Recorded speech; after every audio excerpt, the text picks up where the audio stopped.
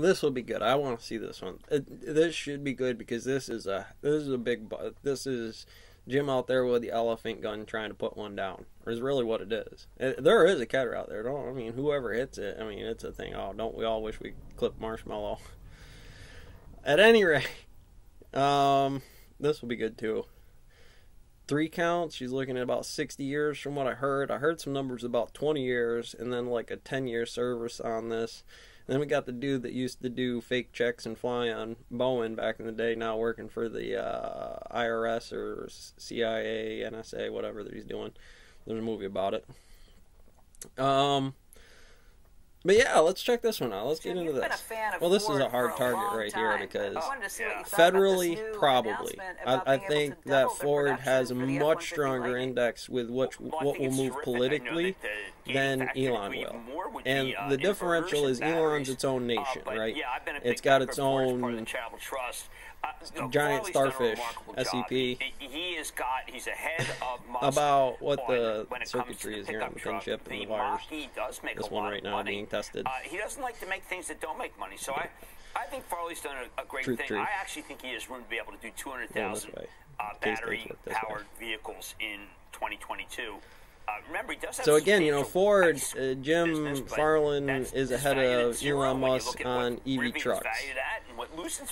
Like I said, and the F-150 is so reading it out, like, just in terms of you would go, well, what is the supply chain, distribution, and delivery of the fourth quarter on Elon could put him in a better index given quarterly results as the standard whole.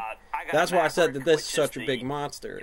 It goes to the standards of what the bunny does. I don't necessarily want to call Jim one here right now. You have to be able to push this button up because we want it to be able to support without any kind of... We don't want it to go up. What we want is when to go up. If here, then there to the stability. Or whenever that actually happens. You can calculate that's what happens. That's what we want. That's the result of the arbitrary, the triple body problem. Mantle fractals. It's partialized pursuit algorithms with pipe fractals, wind particles, and axiom spin problems. But that truck, that vehicle, EV, works like a diagram, right? So in there, I would want to see that federal diagram, you know, that foundation work about what that is, to really see that the struts for the infrastructure are good. Now, the problem with it is you have to use eschatology and cyclicals on this. What it becomes with corporate loans that got clipped and beat down, Goombas. And there's nothing left on that if it survived and didn't fail. Or it's under so much pressure right now in a cooker at 22, given the EV market, that inside the environment it's going to race down the track like that in diagrams. You're going to see some lensing.